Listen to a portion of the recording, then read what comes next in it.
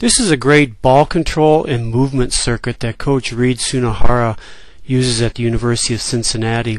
He'll start practice, and this is stations, so there's each station has a time. Today it was 4 minutes per drill, and there's 3 courts going on at the same time with different drills. So we started with again kind of a defensive and movement drill, where you'll see where a defender will first dig a line shot, then move to the middle of the court for a tip, and then dig another line shot and move back to the middle of the court for a tip, and then the players just kind of rotate through in a circle.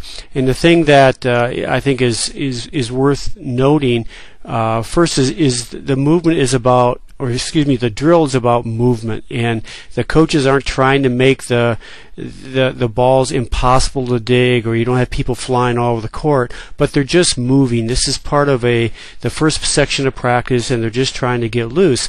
The other thing that's worth noting is the coaches have great ball control. They hit the ball at the defender, and then they tip it far enough away from them where they have to move and accelerate, but not where they're having to go to the floor. This next drill is kind of a twist on just some serving reps, and you'll see that after the player serves, they have to hustle to the defensive position that they usually play, where they'll receive a hard hit ball and then track down a ball that's been tipped. And how often do you see in matches where the player serves and kind of ambles into defense, and that's right where the ball goes, and they're not ready.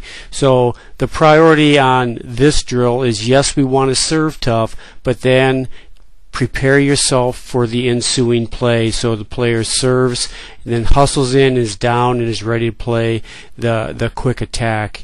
So this is a good reinforcement to the server that yes, we have to serve tough, then we have to play defense after we serve. And then as a coach, you could put a twist on this and maybe put a passer on the other side, or grade the serve, or something like that, where you're tying the skills together. The next drill, again, the focus is on movement, and you'll see how the players are just running through the ball as if the ball was tipped. And again, the coach isn't trying to kill the players or make it a diabolical defensive drill. They're just working on moving. And as we watch a lot of the younger players play, the high school players, the biggest problem that most teams have is players don't move. So this is a drill just to get people moving to the ball. And would we like for every contact to be perfect? Yes, but that's not the priority. The priority is moving to the ball. They're not dropping down to a knee. They're not going to the floor. They're just running through the ball and accelerating. So you see, as the drill proceeds, there's different types of directions. They're moving forward, they're moving sideways, and all of this has relevance to what goes on when they're out there with 6 people. And again, all these stations are timed, so the players are moving through it quickly. There's no rest between stations, so it's a great way to get the body warmed up and ready to play on the second part of practice. So a nice intro with lots of movement on all these drills that we're seeing.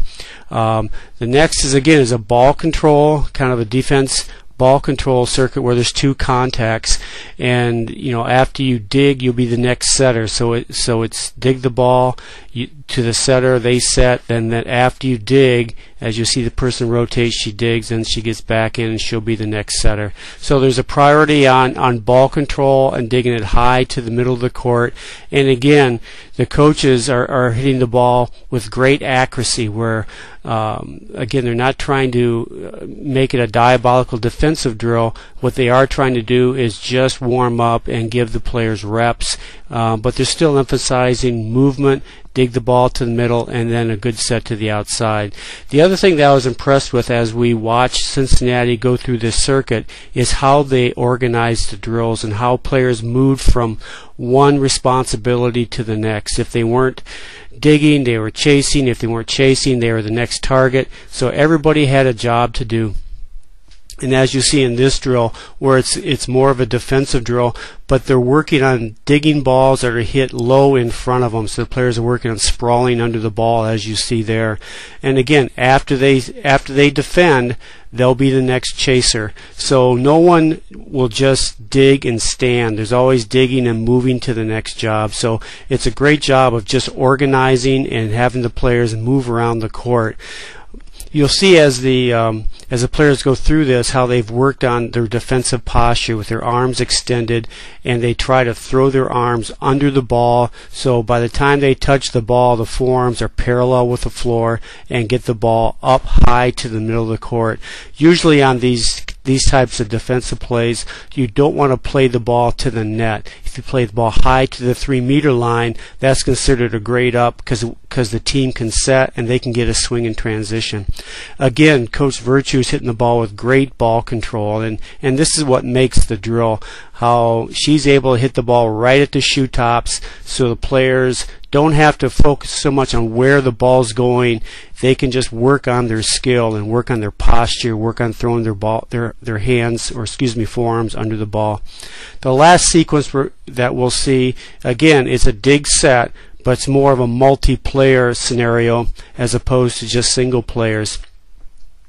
You'll notice that everybody has a role on the court. The left front hitter and the center back hitter, or I should say defenders, are also primary attackers. So you really don't want them touching the second ball, because they're going to be, their role is to hit on the third contact.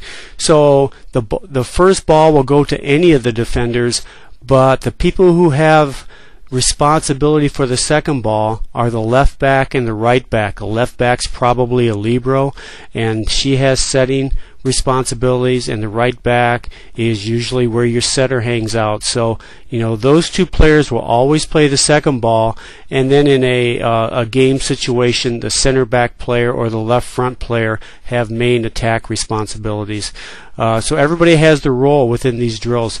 A wonderful practice run by the University of Cincinnati. Lots of movement, lots of contacts, and great coaching going on.